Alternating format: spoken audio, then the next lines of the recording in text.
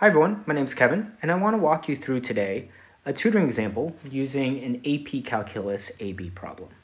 Now, like I've mentioned in my other videos, during our actual tutoring session, it'll be much more of a discussion. I'll be asking you lots of questions and we'll be working on the problem together. Today, I'm going to walk you through how I think through the problem and a little bit about my process as well. So for today's problem, we are looking at an actual problem from a public practice exam that the College Board released back in 2012 for AP Calculus AB. Now, the topic that this covers is analytical application of differentiation, determining intervals on which a function is increasing or decreasing. So let's read the problem here. It says, let f be the function given by f of x equals 300x minus x cubed. On which of the following intervals is the function f increasing? As we can see, it's a multiple choice problem where we need to choose the interval or intervals on which this function is increasing. So first, let's start by listing out, hey, what are the things that you need to know or to be able to do to actually solve a problem like this, right? First thing you need to be able to do is you need to know how to calculate a derivative. In this case, using exponential rules.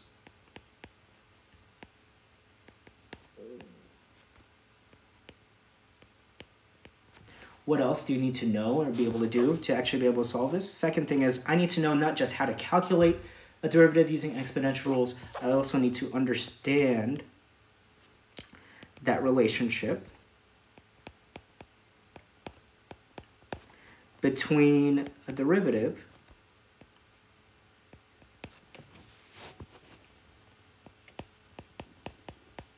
and slope. All right, it's not enough that I can calculate a derivative. I also need to understand, hey, what does that derivative tell me about slope? And that will help me answer this problem. Now, like I mentioned in other videos as well, we won't necessarily list out all the knowledge needed and skills needed before every problem. Although if it's a fit for your learning style, we absolutely will. The reason I do this is I want to show you, hey, I have thought through what are the things that a person needs to know or be able to do to be able to solve these problems. And then what that lets me do is then tailor each session to exactly where you are. So I'll ask you questions and assess kind of what your understanding is across the things that you need to know and do. And if we see that there's any gaps, that's where we can focus. And if we also see that, hey, you actually have mastery of it, we can go at a little bit of a faster speed.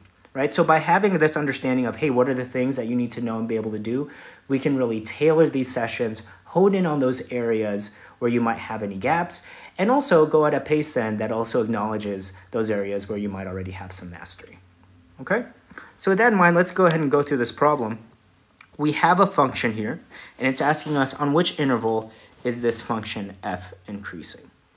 All right, well, the first thing we need to know is, well, if we're thinking about increasing and decreasing, we should know that, hey, that has something to do with slope, right? The slope of the graph, if it's increasing, is going to be positive. We also know the slope of the graph when it's decreasing is negative, right? Let's actually just go ahead and sketch out a really just random graph here to help make that point, right? If we look at this graph here, we can see the slope is positive in these areas where it's increasing and it's negative in those areas where it's decreasing. And we'll see here again, look at that, positive slope and it's increasing. Now, why does that matter? That matters because we know that we can figure out what the slope is of a function if we know how to calculate the derivative, right? And what specifically do we know about that? Well, we know that, hey, when the derivative of this function is equal to 0. What does that mean? Well, that means we have 0 slope, right? So that's these points here, where you're not increasing or decreasing. You have 0 slope, right? What else do we know about that? Well, we also know if f prime of x, or our derivative, is equal to a positive number,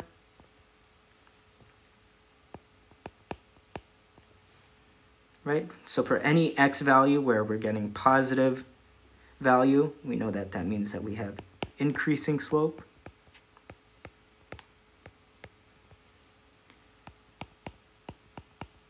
And for any values of x, where we are getting a negative value when putting that into our derivative,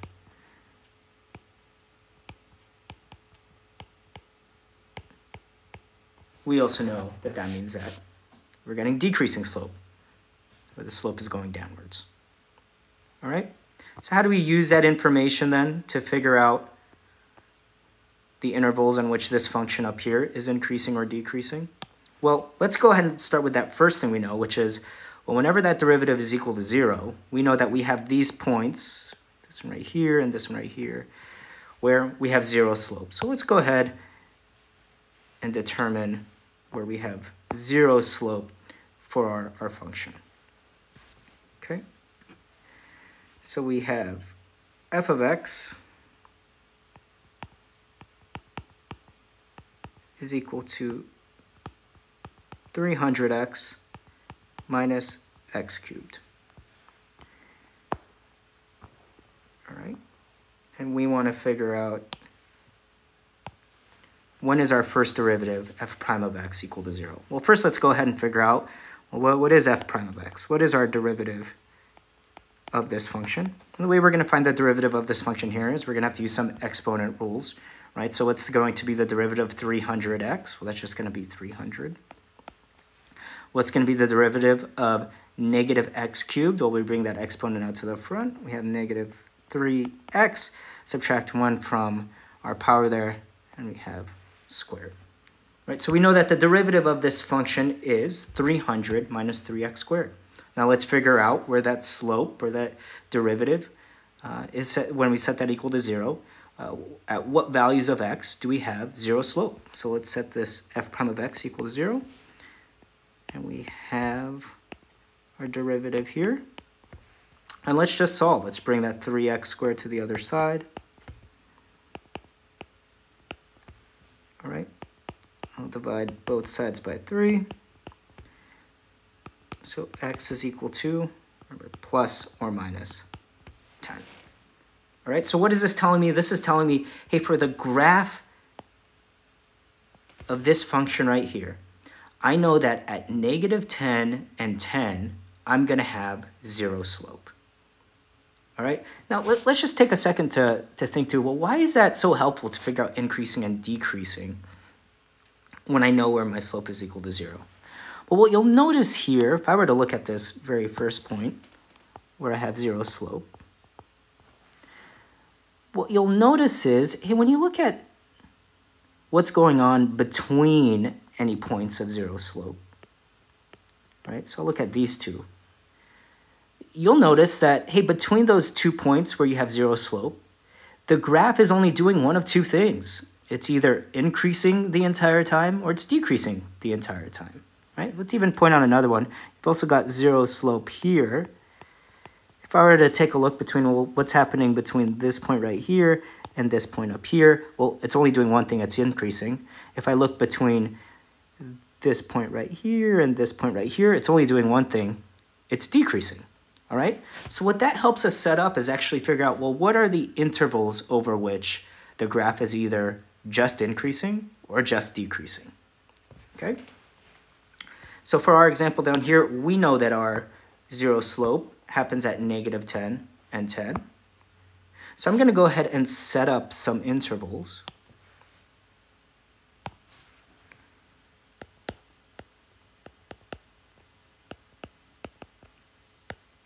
Okay. First interval I'm going to set up is negative infinity to negative 10. And we'll take a look at the graph to see why we're setting it up this way. Right? My next interval I'm going to set up is from negative 10 to positive 10. Okay, and the last one that I'll set up here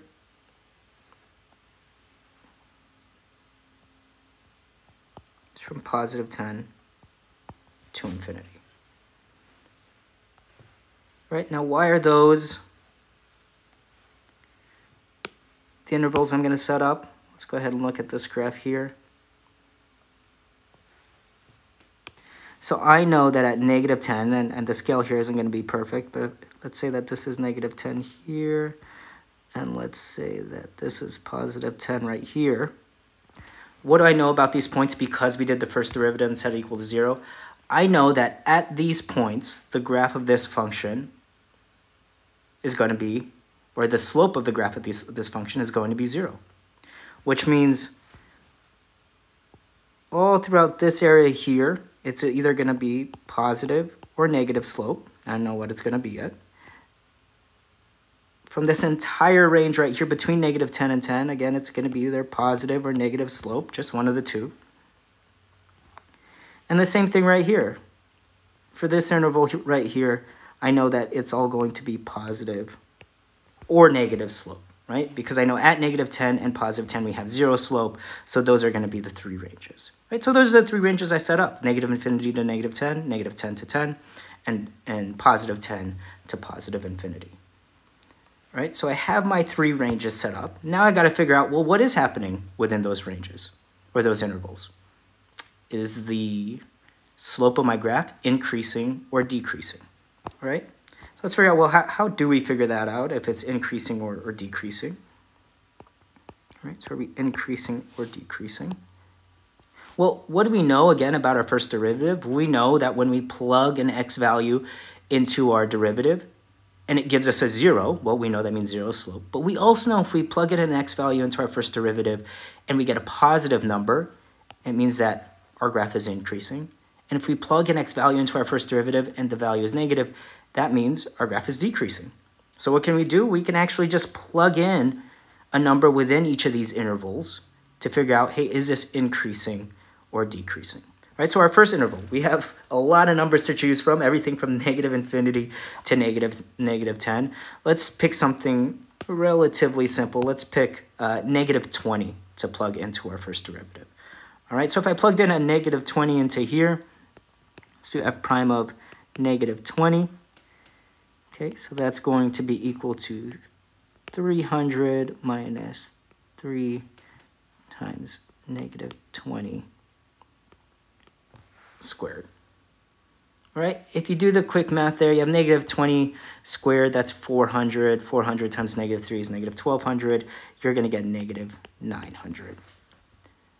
All right, what kind of sign do we have on this number? It's a negative, so what does that tell us? Since we plugged in an x value and it's giving a negative number when we're plugging into our first derivative, that means the slope of our graph then is negative.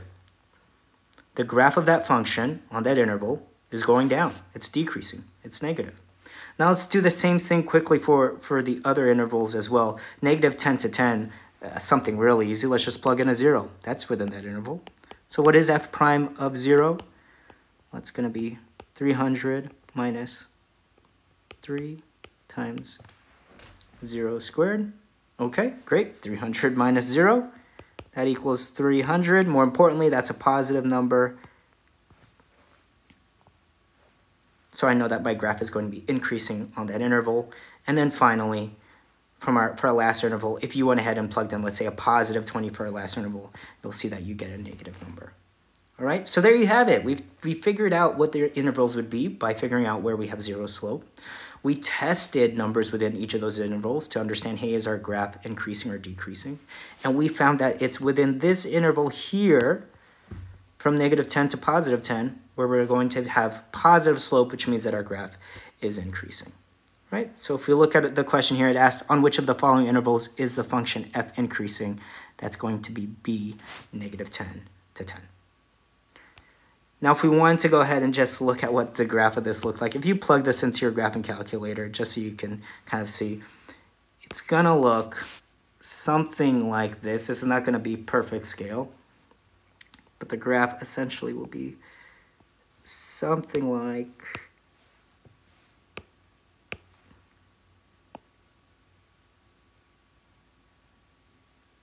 like that, right? Well, you'll actually see, hey, from that interval from negative 10 to 10, yes, in fact, you are increasing, positive slope.